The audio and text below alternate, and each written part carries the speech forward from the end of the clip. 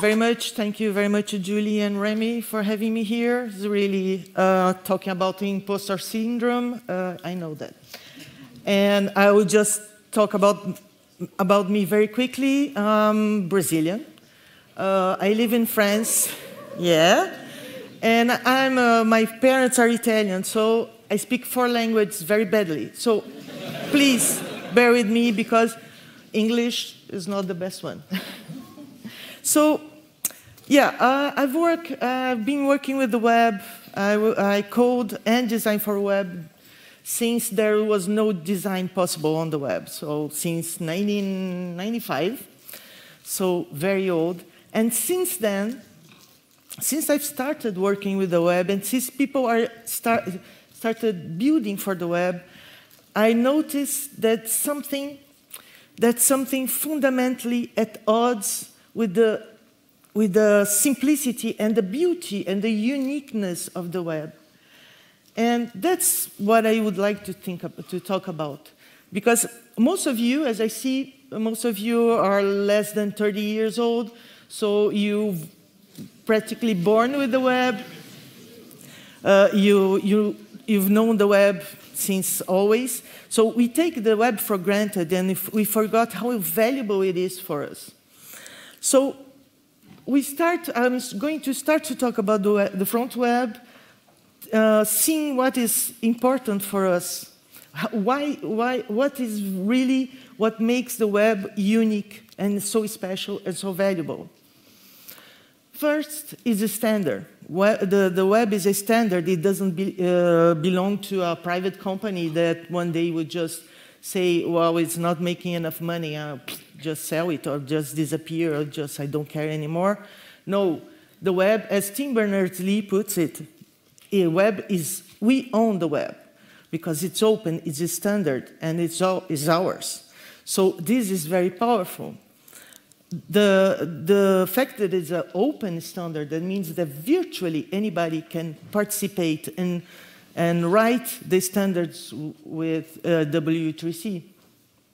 And also, for some time, the standards are now what we call living standards. So it means that it's always evolving. It means we don't have to wait a year for a new version. We don't have to wait 6 months for a new release. No, it's always evolving, and the browsers, it gets install the novelties gradually. So it's very dynamic. And that's super important for the web because that makes the content universal. Universal meaning that that's part of the architecture of the web. That means that we can access the web no matter which kind of connection we have, a high speed, a low speed. It doesn't matter if which software, which user agent you have to access the web. It doesn't matter where you are in the globe. It doesn't matter which language we spoke. That makes very powerful medium. Also, it's future friendly. Of course, if you're building, what you're building is based on the standards. What you're building, we grow up with the standards, so is always evolving together. So you don't have to just take it like Flash, for example. You just throw it out and you start again with something else. No, this always evolve. Another powerful notion, simple but very powerful notion, is the notion of content, style, and of course behavior separation. As Keith puts it, and this separation of layers of content, style, and behavior allows for a loosely coupled system that if one piece fails, the others won't. It won't impact the others. If CSS fails, my HTML, that means my content, stays put, it stays accessible, it keeps accessible. If JavaScript fails, of course it's not, we're going to see, but if JavaScript fails, HTML should not fail. We still have access to our HTML, that means to our content. That means the most important piece we have on the web. That means with this style, the notion of content, style, and behavior separation allows for a resilient content. allow us give us the scalable content. That means if 3 years from here, from today, I want to make a new design for my site, I'll just touch the CSS. I don't need to touch the HTML, or maybe just a little bit. That means we can focus our work on what it's about, style, layout. So I will touch only the CSS. I don't have to touch HTML. And reusable. We see that all the time with the search engines, or we can reuse parts of a website and reuse it somewhere else in the web. Another super powerful thing in a notion of the web is semantics. And unfortunately, it is very ignored. But I think that's one of the things that makes the web unique. Semantics is what gives meaning to our content. And when it's talk about giving meaning, we think about screen readers, but it's not just about conveying information to screen readers.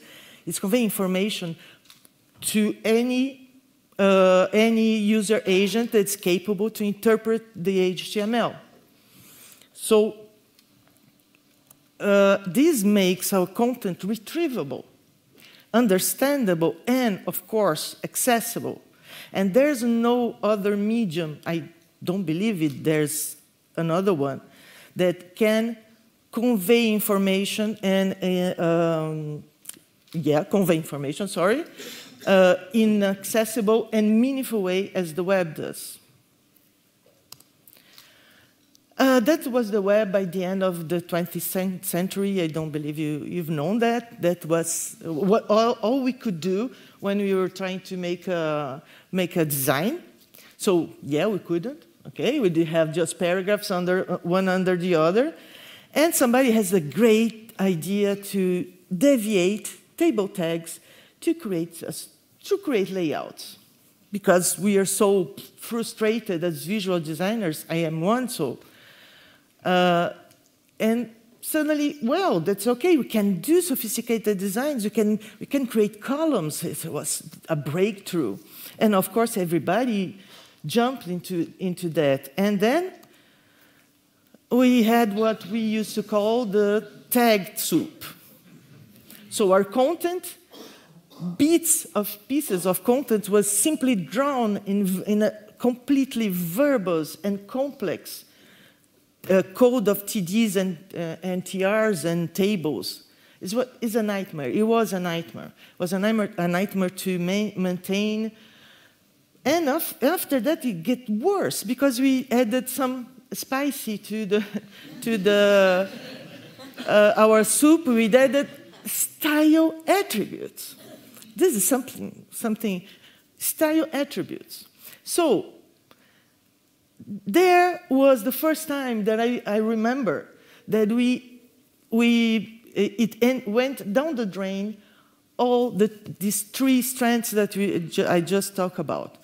Content and style separation we didn't have anymore because we put a lot of style attributes in our code.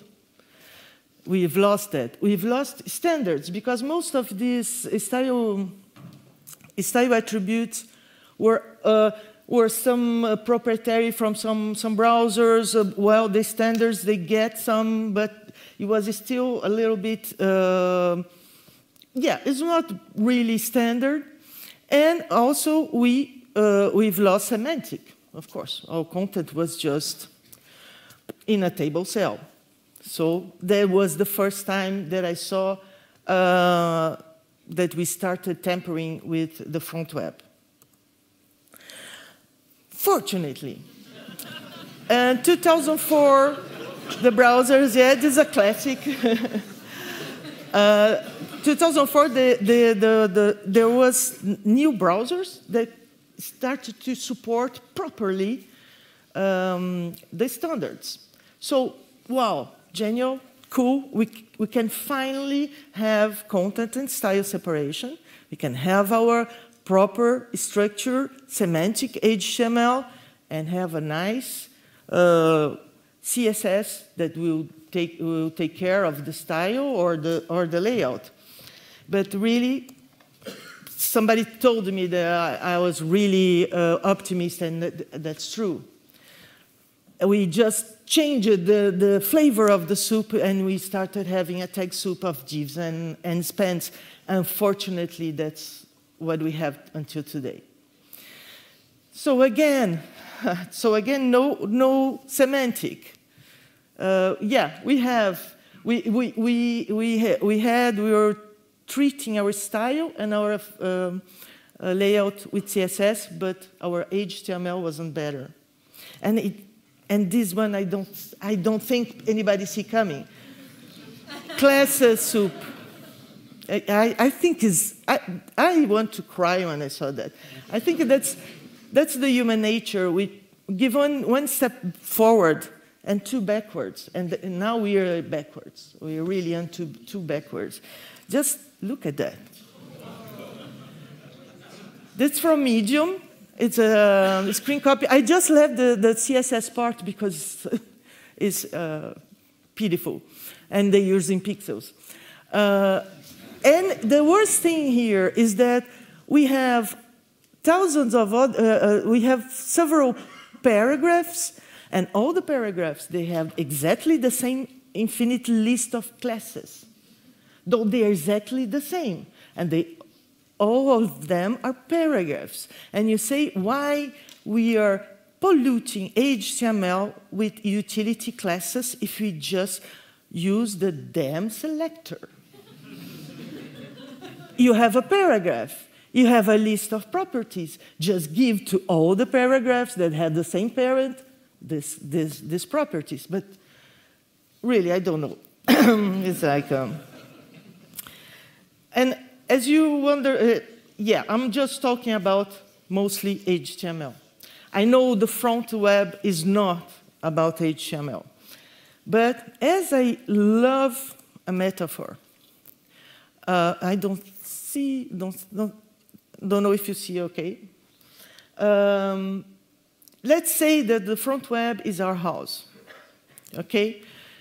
In this case, CSS would be the style of our house, the way we paint our windows, our doors, the wallpaper, the furniture we use.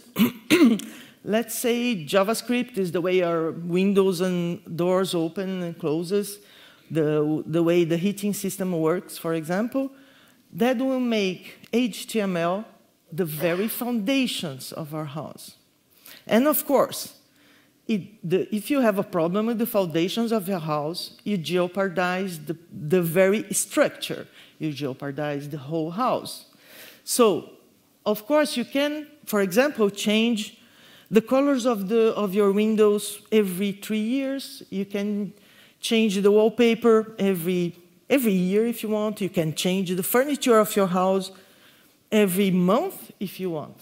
But you cannot change the very foundation of your house or fix it without lots of time and lots of money. That's why, for me, that's why I mostly talk about HTML here, because that's the matrix of what you're building on, okay? And as I love a metaphor, that's what I think the front web is. The Dorian Gray's portrait, and you know, I believe you know where I'm going with this. This is the front web. It's beautiful. It's about looks. And we think, oh, well, it's really nice. But if you take a look behind the code, behind the looks, that's what we have. We have a decaying code. We have a prolix code. We have without the structure, terrible code. But okay, if we want to build and rebuild the same thing and waste time and money doing things over and over again, no problem. This is up to the person that owns the site, the website. But the thing is that today, the final user are noticing the decay behind the looks. We have, sorry, we have pitiful performance. Perceived performance is horrible, especially on mobile. It's terrible. I'm really starting to count Mississippis when I load pages. 10 Mississippi, 11 Mississippi. It's really terrible. And I don't usually go to very complex sites on my mobile, but I don't understand what's going on. So we not just have a very heavy websites, but they are still not accessible. And that's what we have. For me, that's what is the web, the front web today. Thousands of abstractions and dependencies and thousands of tools and frameworks and JavaScript frameworks and single-page applications. And I won't get started because we just have 30 minutes. It's just, I could talk the whole day. We just simply broke the web with this one. So it's a... So why we're doing that? Why we're tampering with the front web? Because nobody's benefiting from that. As Oxford Harrison is a very wonderful article, I think, Rethinking the Modern Web. He says, exactly, we have created more problems with our tools than the ones we solved. And that's what's happening. I don't know if you, I work a lot with Angular framework, and I don't know if you already done it, try to update the version of Angular and try to mix and make all the dependencies work together, and nightmare. I work for a project there, they 6 months and they're still struggling to do that. So yeah, and nobody, not the developers benefiting from that, and not the user, surely not the user. So what is the problem? What is going on? Why we're always trying to change the nature of the web and force the things over and over again? I've tried, that's something I think about for a long, long time. And of course, I had to resume things a lot to put in a talk, but I'll try to find the sources of the problem. So some of the sources of the problem, I think he is a very big source of problem. He is a developer. And he's young, of course. He's young. He has any physical constraint still yet. He has the latest devices, the very high-speed connection. And of course, performance is not a problem for him. Accessibility, no, he sees very well. He's completely, anything goes wrong with him. So the problem is that. The problem, one of the problems, is that we develop for ourselves. I'm not talking about myself. I really have problems today, but young people. But when we develop for ourselves, of course, we cannot increase awareness to the problems and the constraints the final user may have. And also, we work very far from the user experience experts, the designers, the client, and even the final user. So we're completely in our bubble, in our dome, and we don't see anybody else. Also, we don't get the nature of the web. We develop, but we don't know, we ignore notions like semantics, for example. We ignore why it is important, the separation of content and style and behavior. I have plenty of times where I had to discuss with the developer why we have to use, for example, an obtrusive JavaScript, and they didn't understand why. So they don't. We as developers, we don't understand those three basic strengths that the web has. And I think it's worse even. We despise HTML and CSS. We despise front technologies. We treat it as a second-hand languages. Like Oxford Harrison puts it again, we treat it, the HTML as a compiled target, an implementation detail. How bad is that? That's really... But I understand some way, okay? Because HTML demands semantics considerations, something that we as developers, we as engineers, we don't get, we do not use it we didn't learn it.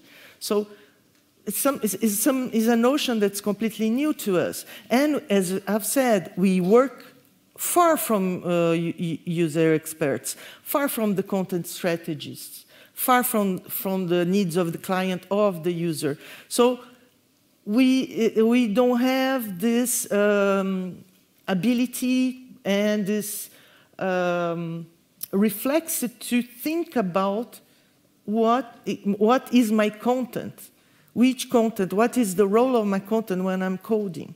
So they simply don't get semantics. I was 15 years ago, as this is really not a new problem, it always existed. About 15 years ago, I was talking to a developer at work, and I was explaining why semantics was important, why accessibility was important, and he was like, he was really bored. Okay, so it was like, and a moment he just stepped back like he was leaving, and he said, I understand, but you know, now you're going to start working with a new framework. And with this new framework, we won't need to write HTML anymore.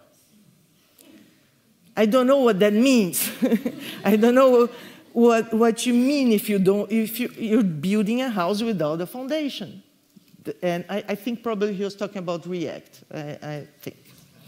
So this is how the content we have towards HTML.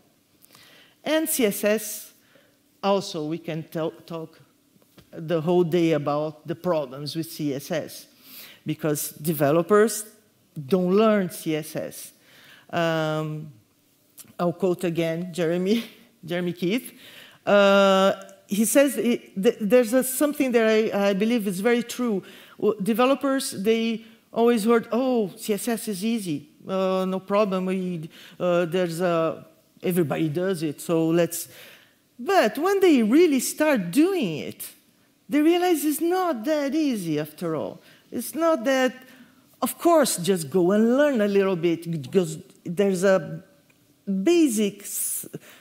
basis for the CSS that you have to learn. Otherwise, it will be very frustrating. And so it's frustrating. They just put away. They just get another tool to deal with that. Because of there's the visual part, the CSS.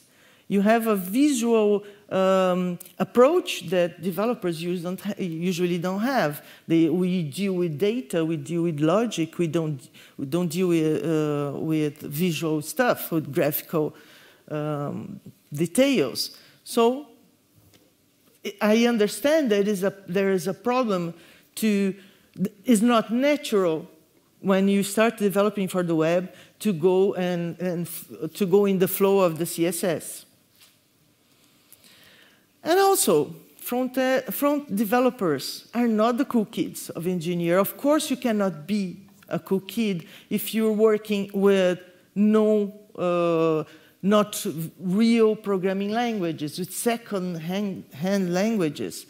feminine languages. I've already heard that, yes, CSS is called feminine. And also, you cannot be cool if you even earn less than the back-end developers.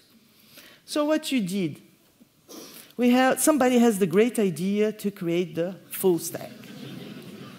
The full stack is all-powerful developer that can take care of all the sides of the web development. But the thing is, I don't know about you, and I don't want, it's not that I want to point fingers to full stacks. That's not the problem. The problem is somebody has the great idea to pay one person to do the job of two.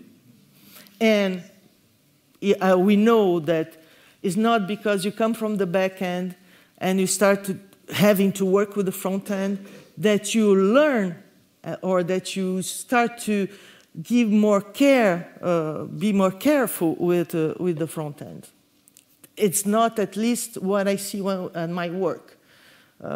People, they just, oh, damn, I have to work with that. I have to work with the front, okay. Just put some divs there, a simple tool for the CSS, and that's all. And, you know, the best thing that we have to do is to make the front our own image. And we GS everything. And that's, so we don't have to take care of the front anymore, don't have to think about it anymore. And please don't mess with our servers. We're going to put everything on the client side, so it takes care of that. So again, we're putting developer experience and front and back and all. The developer experience is the first thing we think about, the second thing, the third thing, and we never think about user experience. But great user experience requires great front development. You cannot have a performance site if you're tampering with the front. You cannot have an accessible site if you're tampering with HTML. You cannot have a good site. Okay, so if you want to have and of course performance and search engines is important for search engines also. A semantic HTML is important for accessibility. So you have to take care of the front development if you want to have a great user experience. So what do we do? If only we could find, if only we could give, find fixes to these problems we just pointed. And of course, it's very hard. And I showed somebody my presentation, and they say, oh, you're so naive. Oh, you're very optimistic and naive. So, well, but at least let's try to see what we can do to fix those problems. I think anything must pass through proper training. I can't stress that enough. Proper training, if there's only one fix we can give to the front web, is to give proper training. Because there's I've always seen a non-adapted curriculum.